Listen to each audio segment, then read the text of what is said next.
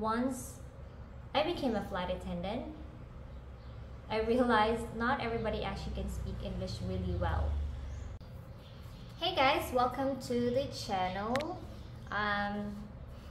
This is again a bit of an informal thing, but anyway, I just would like to say hi. I'm sorry if you're hearing a lot of background noise again, because you know what I mean. I don't have my microphone yet, but I promise I already bought a microphone and it should be on its way here. So for the meantime, I hope you don't mind the background noise. But anyway, for those who are new to this channel, my name is Pia. I used to be a flight attendant for over 10 years. 10 years and 8 months to be exact, actually. In the Middle East, and 12 years as an OFW. OFW means Overseas Filipino Worker. So my husband and I used to work in Qatar, and now we're back here in the Philippines, hopefully for good. And yeah, I just want to just talk to you about my advice to those who are aspiring to become a flight attendant. I'm gonna give you a little bit of my story when I was still applying to become a flight attendant.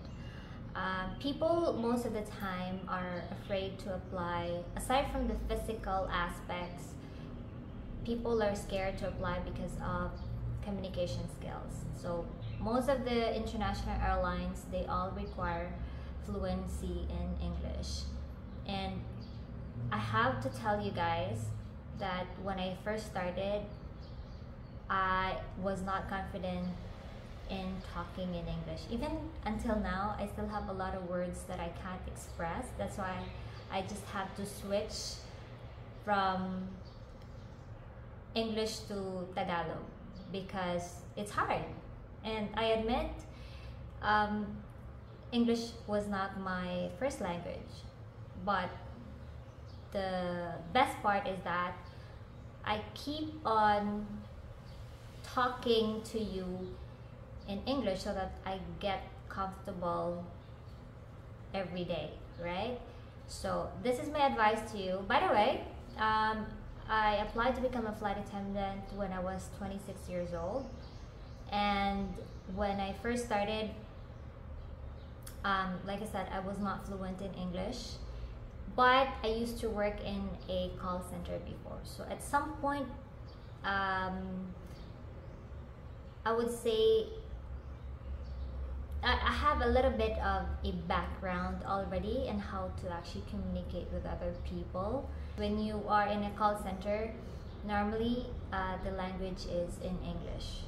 Okay, so basically I got a bit of a practice in there, and I would say, and even until now, I'm not comfortable with talking to you in English, but I still try my best to actually communicate to you in English. But this is what I always tell the crew, because once you're already in the airline, this is what I realize. I don't know, but the airline itself says that you have to be fluent in English, but once I became a flight attendant, I realized not everybody actually can speak English really well. Like, I admit, I would say, I think 50% of the population cannot really speak very well English in my previous airline before. And this is why I encourage you to keep on just practicing the English language, because you don't really have to have a perfect grammar for you to be able to become a flight attendant.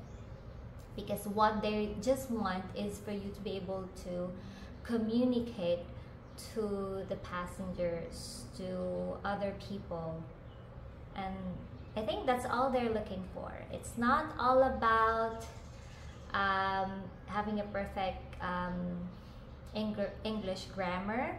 As long as you're able to deliver the message, then you should be okay. So I would like to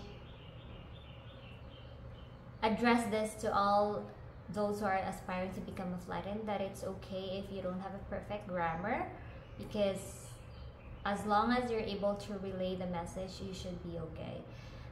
The only sad thing is that, you know, though the qualification of a flight attendant is so simple, the problem is that the competition is really, really tough. Like, really tough. This is what our trainers used to tell us before, that in every 5,000 people or applicants applying to become a flight attendant, only one gets the job. And I believe it is the reality, because you can even see it in social media.